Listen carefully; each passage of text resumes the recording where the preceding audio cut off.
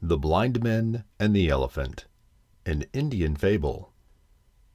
Long ago, 6 old men lived in a village in India. Each was born blind. The other villagers loved the old men and kept them away from harm.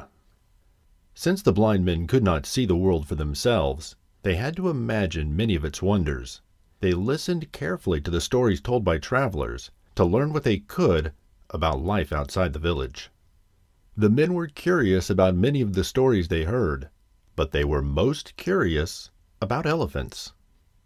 They were told that elephants could trample forests, carry huge burdens, and frighten young and old with their loud trumpet calls.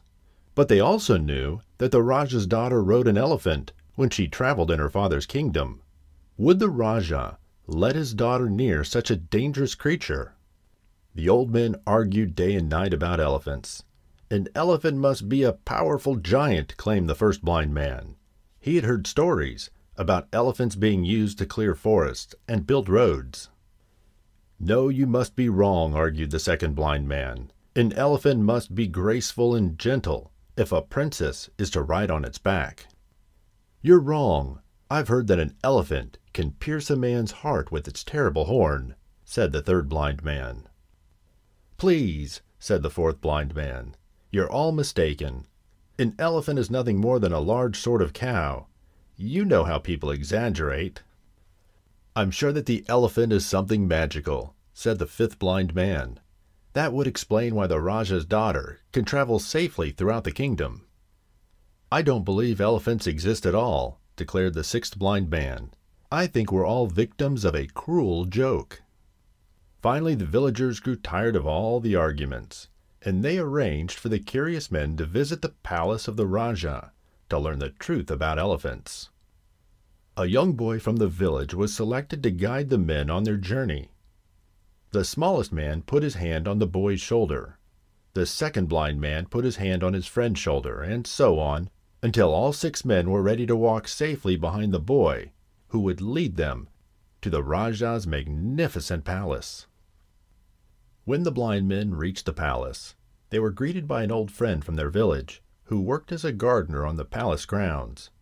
Their friend led them to a courtyard, and there stood an elephant. The blind men stepped forward to touch the creature that was the subject of so many arguments. The first blind man reached out and touched the side of the huge animal. An elephant is smooth and solid, he declared. It must be very powerful.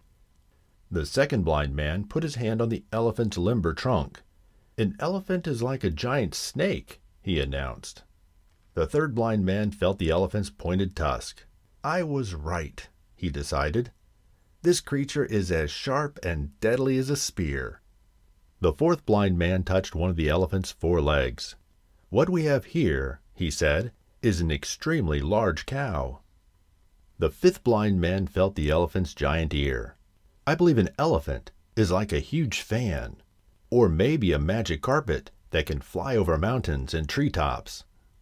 The sixth blind man gave a tug on the elephant's coarse tail. Why, this is nothing more than a piece of old rope. Dangerous indeed, he scoffed. The gardener led his friends to the shade of a tree. Sit here and rest for the long journey home. I will bring you some water to drink. While they waited, the 6 blind men talked about the elephant.